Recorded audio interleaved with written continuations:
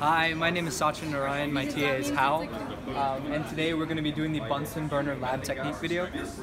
So first I'm going to quickly describe the safety precautions since we are using a burner, so there is going to be a flame.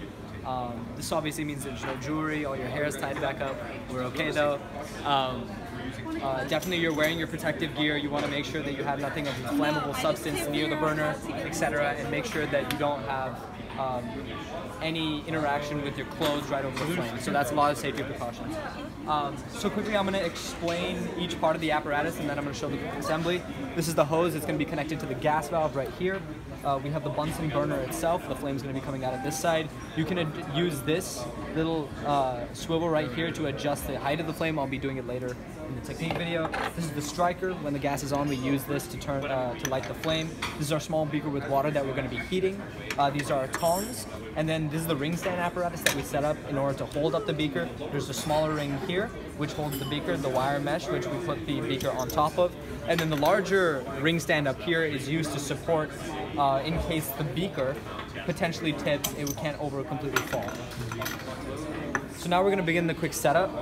So we're going to take our hose and we're going to put it into the gas valve. And we're going to take the other side of it and plug it into the burner. Right there.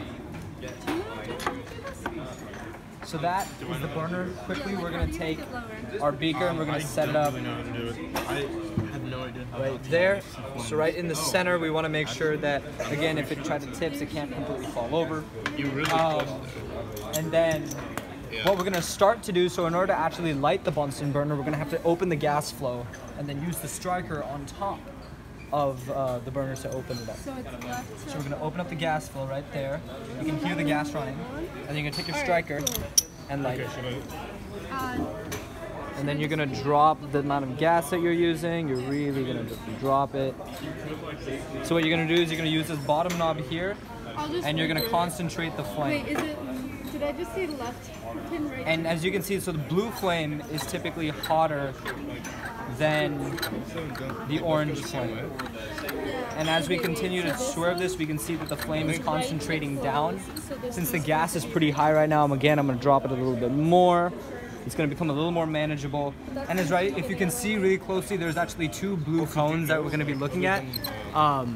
There's an inside blue cone, and the tip of that is the hottest part on the burner. And then there's an outside blue flame, which is also pretty hot.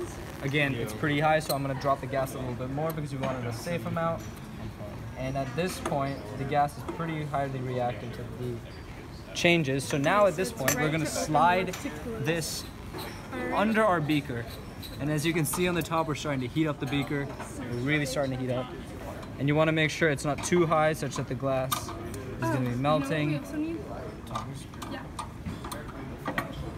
And as we can see right here, if you want to look closely, the blue cone right there is going to be touching the beaker. As you can see, the beaker is heating up and it soon is going to be boiling water.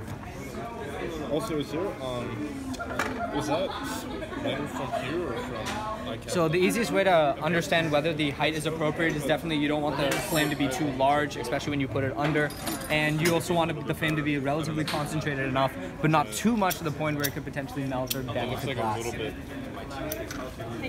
And so as this is heating up, we can definitely see by the condensation and the evaporation that's going to be happening. The water eventually will get to boil, but that takes a while. So yes, that is the process. So I'm going to quickly begin the disassembly. So we're going to move this guy, we're going to take the gas, we're going to shut the gas off. That turns the flame off. What we're going to do, we're going to move this out, let the Bunsen burner a little bit to cool, and we're going to detach the hose so there's no more gas flow. And we're going to attach the hose here. Now you also want to be careful when handling the Bunsen burner after you use it because it's hot in certain places, so the base is not. And then to remove the beaker of water, we're going to take our tongs, go around the top and securely clamp it, and then lift it off the ring stand. Then you can attach the hose to the gas valve. So that's the Bunsen burner lab technique.